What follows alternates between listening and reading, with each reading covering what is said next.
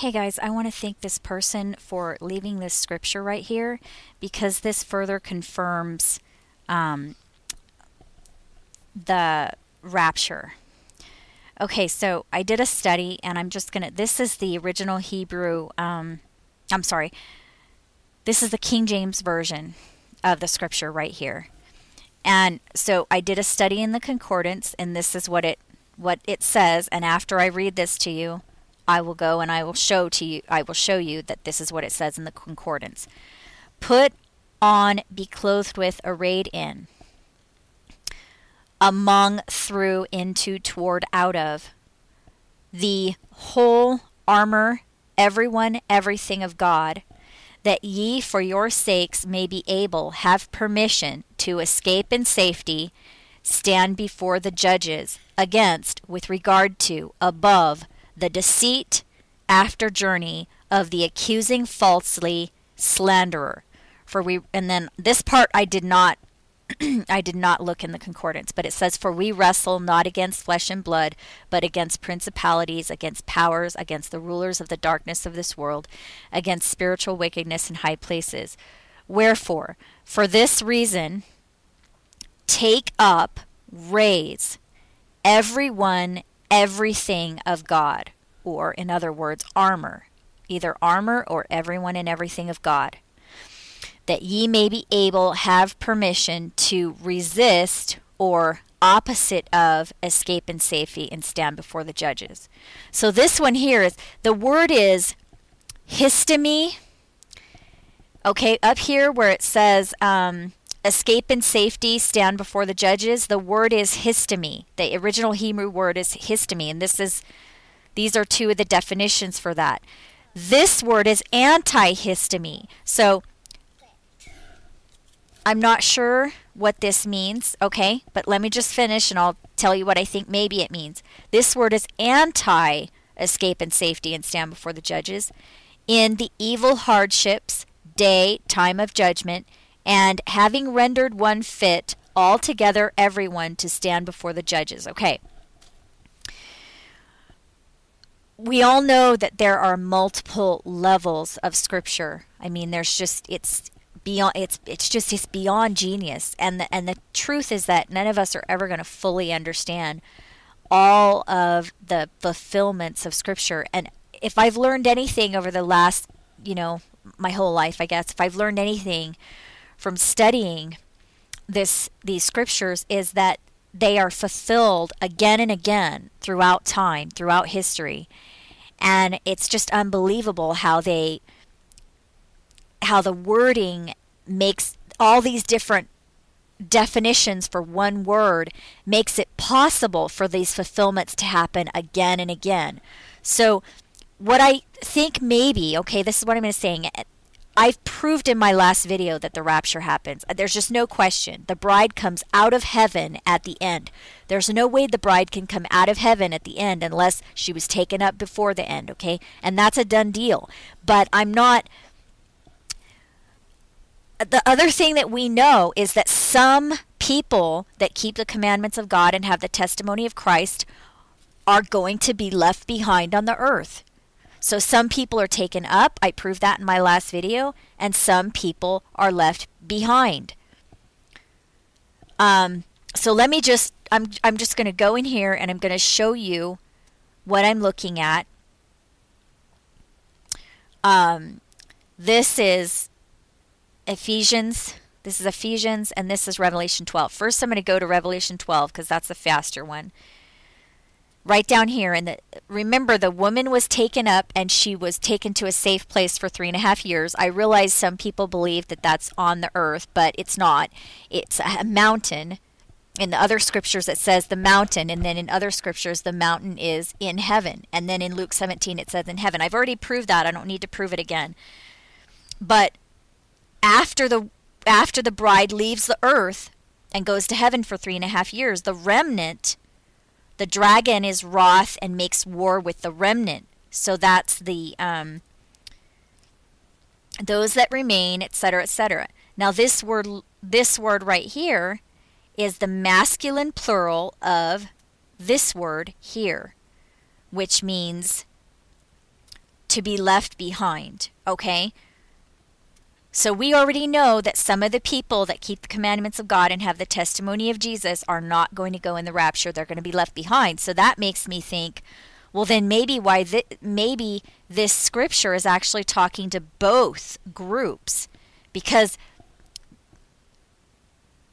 they all keep the commandments and have the testimony of Christ, right?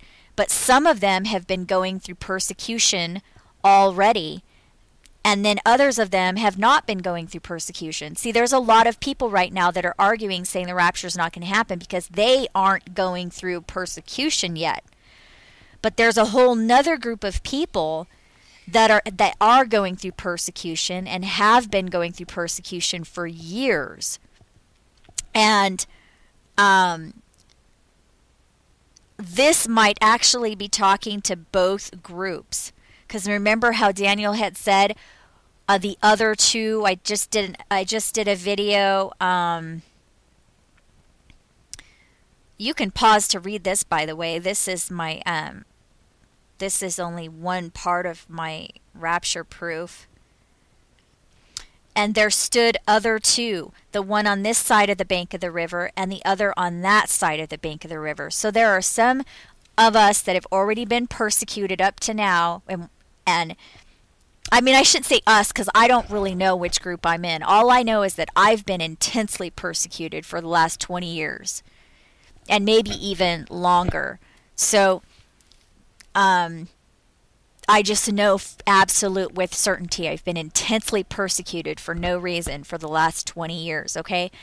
And there are some who are being persecuted right now, and there are others who are not being persecuted. And the ones that are being persecuted believe that the rapture is going to happen, and the ones that aren't being persecuted don't believe the rapture is going to happen. And the reason I think that is because the ones that are not persecuted are not going in the rapture. The ones that have already been persecuted are going in the rapture. They get the rest. Okay? So, I mean, if we go up here, and you can look at, this is my proof for the rapture, okay? Remember, they're descending out of heaven at the end. They're descending out of heaven at the end. There's no way they can do that unless they've gone up. And I don't understand how people can continue to argue about that. They're just not listening. But it says right up here, it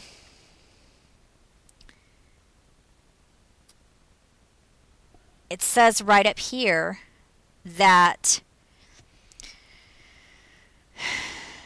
I'm sorry, hold on a second.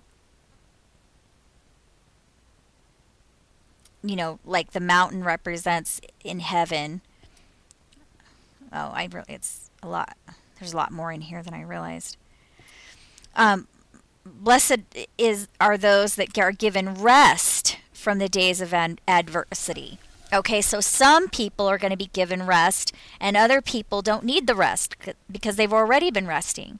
Okay, so not everybody goes in the rapture. There are some people that stay on earth and go through the intense persecution for 3.5 years, whereas the other people have gone through a long-term persecution that was of less intensity but more long-term before the tribulation. They get rest, but then at the tribulation, the people that go through the intense persecution for 3.5 years, okay? Right here, it's proof right here, okay? But what I'm wondering, and I don't really know, but I'm wondering if maybe that's what this is talking about. Okay, so let me show you. Let's go to Ephesians 6:11 through 13, okay? So put on, I'll just click on this and show you what word we're talking about. Enduo, it means, you know, to clothe oneself or array in, and it stems from these two words right here. So let's just look at this. Okay, this word can mean among, through, etc., etc. And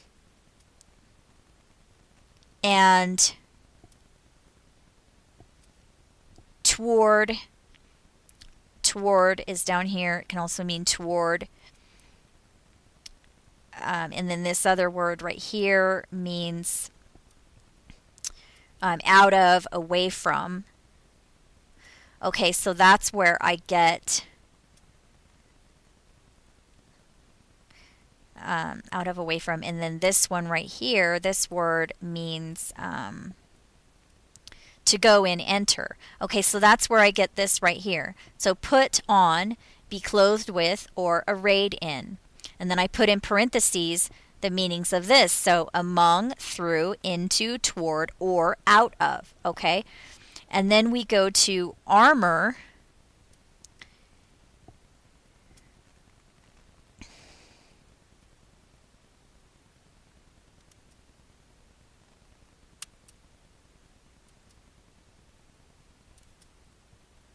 Sorry, next time I'll pause that so you don't have to wait. Okay, armor means, is this word right here. Okay, which means armor. And it's a compound of this word and another word.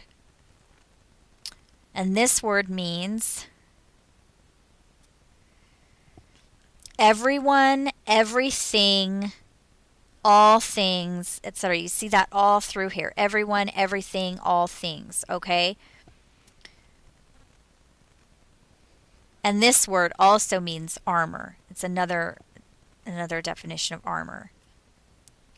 Okay? So that's where I'm getting this. Put on the whole armor, or everyone and everything. So put toward or out of everyone and everything of God, that ye for your sakes. Okay, so that's the next one. That ye you, and this is an accusative case of this word,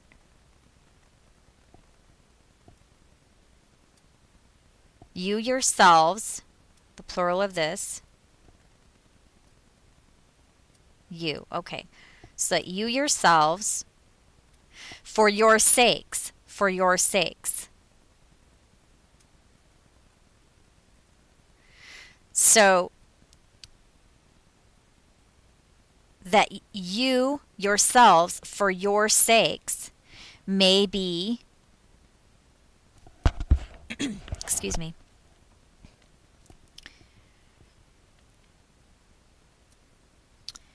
may be able, have the power, resources, the state of mind, or by permission or law, be able to do something. Okay, so that's where I get that. So that ye for your sakes may be able, have permission to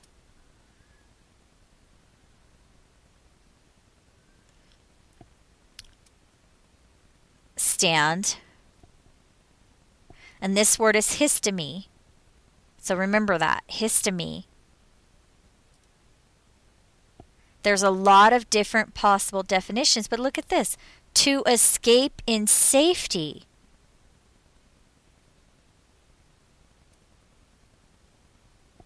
That ye for your sakes may be able or have permission to escape in safety.